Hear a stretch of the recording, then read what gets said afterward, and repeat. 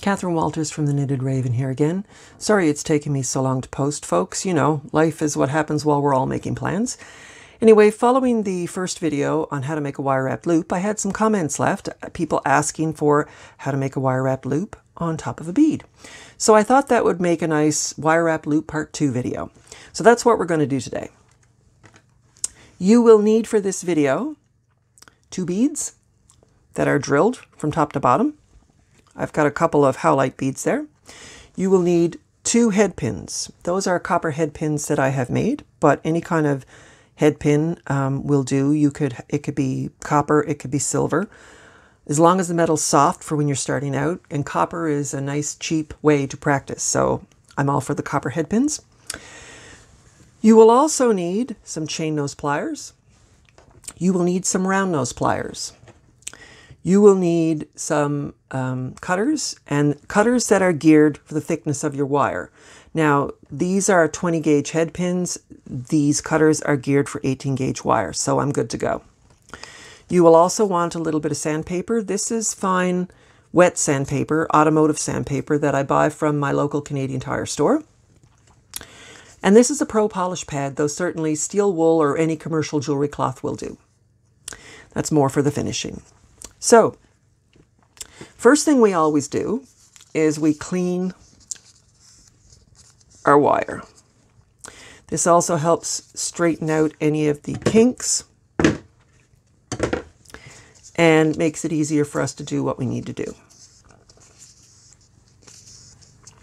So they're pretty straight. Now, the key to making drop earrings that you're actually going to be happy with is to make sure that you choose head pins that have a similar size ball on the bottom. I make my own head pins, so there's often a lot of variation in the sizes, so I always pick through them to make sure that they match. The other thing you want to try and look for is 2 beads that are exactly the same size. Now, I don't know if you're going to be able to tell, but mine aren't actually quite the same size. And that happens a lot. When you buy commercially made beads, there can be a few millimeters in the difference of the diameter. And of course, that's going to make a difference in terms of how long your drop ends up being. But there are ways to fandangle that, especially with ear wires, so you end up with a set of earrings that hang evenly. But that'll be in another video.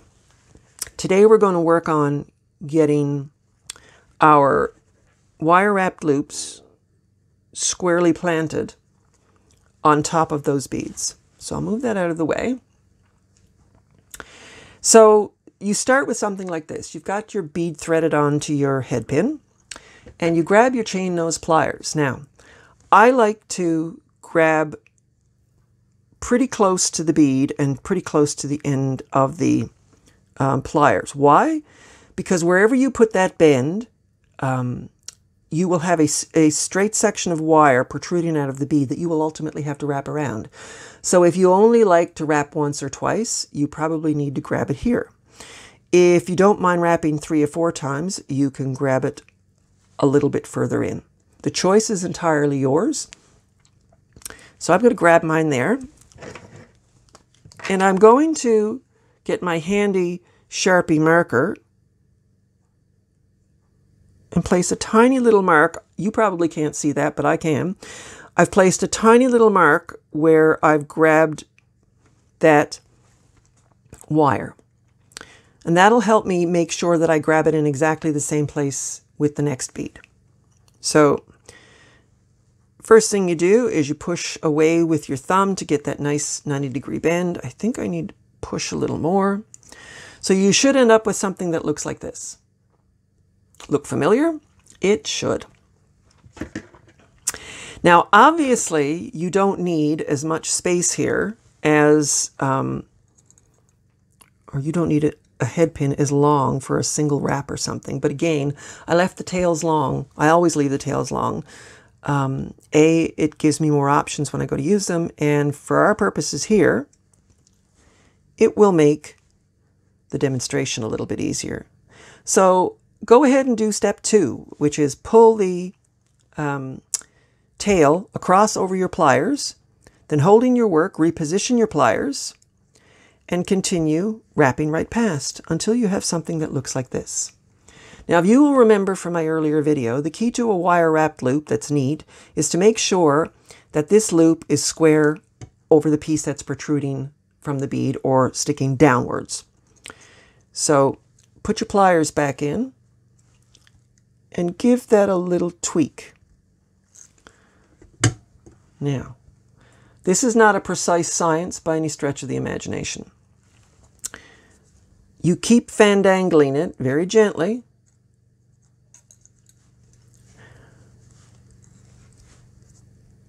And now I'll push it back just a little bit. There you go. And now you do what we did in the other video. You grab the loop in your chain nose pliers and you start to wrap. Your first wrap needs to be as tightly seated under that loop as you can get it. And mine certainly is. Now you'll notice what I'm doing with my thumbnail as I move along. That works because this is copper. And I like to tuck my wraps in as I go. So that's a pretty neat wrap, and it's pretty square over. Now, you'll notice that this bead is not drilled entirely evenly. So if you end up with something that looks a little bit lopsided, you can still fandangle it ever so gently once you're done. But you'll learn to be more finicky over time with what you choose for your beads, because there can be a lot of variation. So here we have a wire wrapped loop on top of a bead.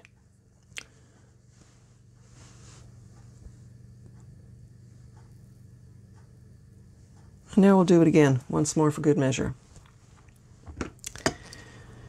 Grabbing in exactly the same place on the pliers, pushing down. That's how every wire wrapped loop starts. You may notice I actually have a spot marked on my pliers there. That's so I make the same size loop all the time. The Sharpie marker is your friend, and if you need to change where the mark is, the Pro Polish pad will take that mark right out. So no worries about having to be committed long term to any mark on your tools. And here we are again. I think I can make that a bit neater. So tucking it back in again for just a second and doing that and coming down and coming in. Now I need to regain my bend. All right, this one isn't as perfect, but sometimes when it's not perfect, you can still make it work. First thing I need to do is go in and push it down around the mandrel again, and that'll help straighten it up a little bit. And then come in and wrap, wrap, wrap, wrap, wrap, and more wrap.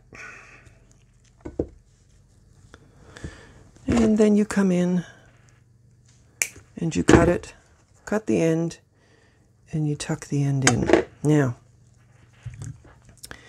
if it's not quite perfect, this is where I go back in and I give it a little tweak.